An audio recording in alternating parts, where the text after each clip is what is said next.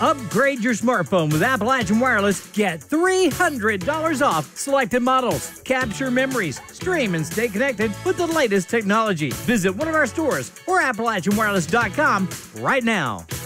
June is Men's Health Awareness Month, and according to the CDC, 13.2% of men over the age of 18 are in poor health. We spoke to Public Health Director Tammy Riley on ways men can improve their health and their lives. Top recommendations for men is to get moving. They need that physical activity, and again, nutrition, and their caloric needs are somewhat higher than caloric needs for women. So they need to be getting that good nutrition, healthy food choices, and to get moving. It really takes care, those two things takes care of a lot. If they're smoking, they need to quit smoking.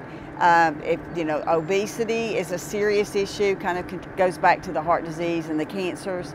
So they need to get their weight under control. Again, physical activity and good nutrition takes care of a lot of that.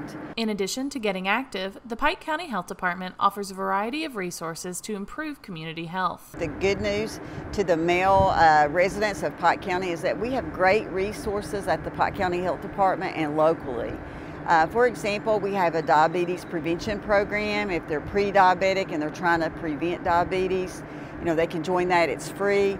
We have a free American Lung Association approved Freedom from Smoking cessation program. They can speak to one of our public health nurses to ensure, that they're getting the vaccines that they need. And we'll also make referrals to a local primary care physician. For more information, go to Pike County Health Department on Facebook.